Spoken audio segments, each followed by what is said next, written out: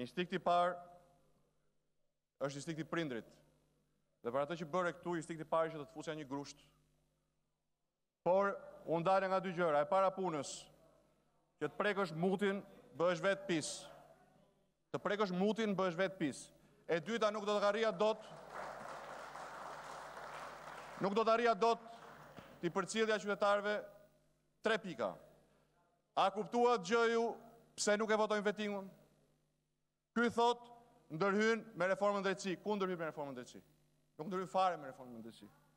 As nuk e ngadalson, as nuk e shpejton, as nuk e pengon reformën drejtësi, është proces komplet paralel. Vettingu është më i madh se hetimi. Sepse vettingu i largon politikanë nga politika edhe pa provuar që kanë kryer një vepër penale, sako që provon afërsinë e tyre me krimin dhe sako që ata nuk justifikojnë pasurinë. Ky thotë jo, na lënin politik derisa të na çojnë në burg spaku, po na lënin politik që ta kapim spakun. Pra, është fare e qartë.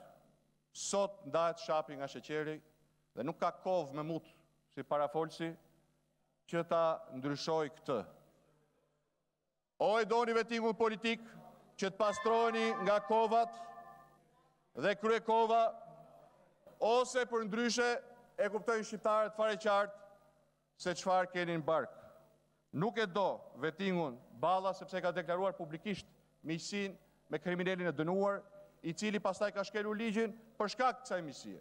Pra është i pari që digjet nga vettingu politik. E kështu me radhë gjithë, duke përfshirë këtë këtu, mjaftojnë tabulatet e çdo ditë të javës për të parë që ky është çdo ditë në kontakt me krimin e organizuar. Prandaj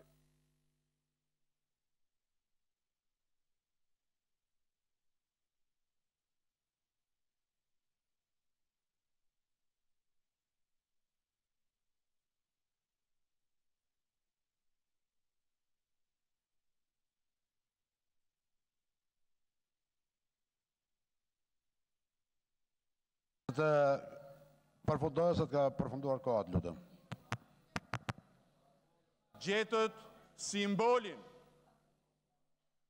e atij që largon vettingun politik për t'i thënë shqiptarëve pse nuk e doni vettingun politik. Shqiptarët mund të jenë pa informuar. Shqiptarët mund të jenë rënduar nga propaganda që villni ditë për ditë, por shqiptarët nuk janë budallë. Sot, tani, për pak minuta ndahet ata që duan ta pastrojnë politikën, nga politikanët e lidhur me krimin dhe që nuk justifikojnë pasurinë, dhe politikanët e lidhur me krimin,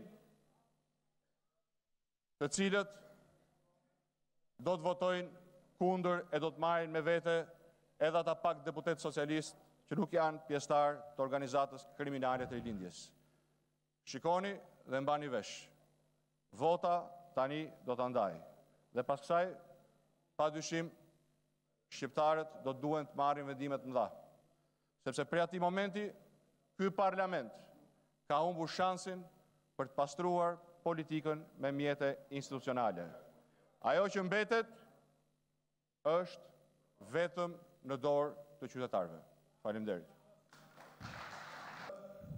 Në kuadrin e shpifjeve për cilat je dënuar, unë nuk kam ndërmend që gjyqtarëve dhe prokurorëve t'i çoj një tjetër shpifje totale. Automjeti im prej 6 vitesh është në lizë nga kompania Mektrin, kompani shumë e mirë, me që më dhe rastin t'i bëj reklam, dhe ndjenin time, kompani që nuk është asë ndonjë oligarku, asë ndonjë banditi, është një dursaku të deshëm, 6 vite me lizë nga kompania Mektrin, o mashtrus i certifikuar.